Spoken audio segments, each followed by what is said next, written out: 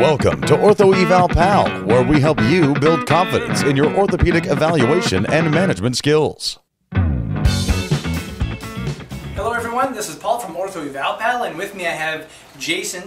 Jason, about a week and a half ago, had a snowmobiling accident, injured his left shoulder.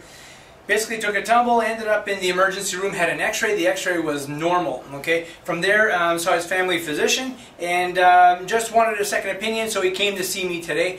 And so I will show you a little bit what's happening with Jason. I'm going to cut to the chase here. We've done some things like we've assessed his neurologic function. He has good hand function, motion's good, no distal weakness, sensation's good. He has no paresthesias down the arm. He's been in a sling for a week and a half, so his biceps is a little bit tender. But I've tested his biceps. I tested elbow flexion. I tested supination, and he did really well and had good integrity. Has a negative hook test.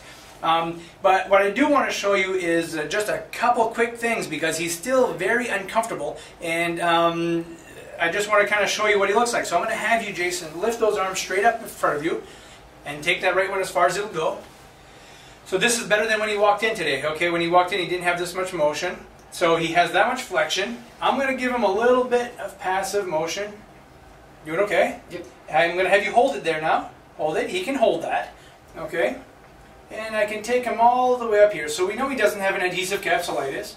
He's not diabetic, doesn't have a thyroid problem. We're going to come back down. Okay? And the other one can come down too. I'm going to have you go like this now. So we're looking at his rotator cuff, deltoids. Things are shut down quite a bit, as you can see. He's 32 years old, so the likelihood of having a rotator cuff tear is not very high, but we need to keep that in the back of our minds. What I want to do now is I want to test his strength. So I'm going to have him hold external rotation. I'm going to do infraspinatus teres minor. I want you to hold here. Give me everything you have. Okay? He gives me some weakness, but he does have weakness, but he's giving me some resistance. Okay? And it's a little bit cogging. So it tells me it's not really a neurological issue. I'm going to have him bring the arm up. I'm going to take the arm up here, and I'm going to ask him to hold it here. Give me everything you have. And he's going to hold it. And he offers me some good resistance. We're going to bring it out ahead. So bringing it here and holding it there is easier than actively lifting it. I'm going to have you hold it there, give me some resistance. Notice I'm just using 2 fingers. I'm not bearing down really hard, and he's offering some resistance there. We're going to bring this hand right up against your chest like this. I want you to hold it right there. Don't let me pull it away. So bear hug test, really good, strong subscapularis. Good. We're going to take a little break. I'm going to palpate a little bit, palpate his clavicle, get to his AC joint. No problem there. How about here? Nope. Not bad. A little bit. A little tender right here, subacromial space. Yep. Yep. So I think he's really inflamed his subacromial space, and that's why his rotator cuff is shut down.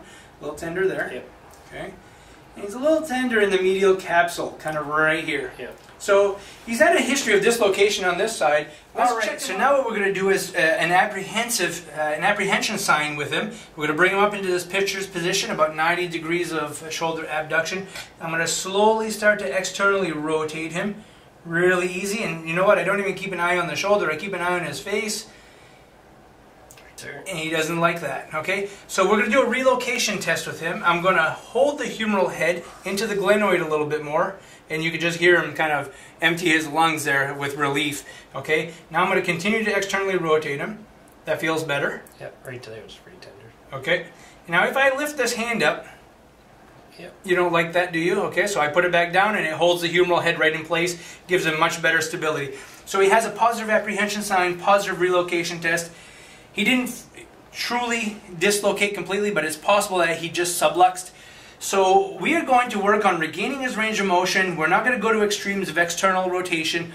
We're going to start to work on some rotator cuff reactivation. I think he is just inflamed right now, and it's shutting his rotator cuff down. That's why he's having difficulty elevating the arm.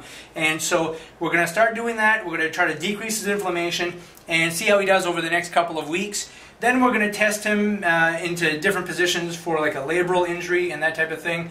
Right now I see no real need for any other diagnostic imaging. I think that conservatively he will do well, because he's already shown improvement today with his motion just in being here 15-20 minutes. Alright, so if you have any questions, make sure that you connect with me at orthoevalpal.com and go to the Get in Touch with Me page, ask questions, and I'd be more than happy to help you out. Thanks.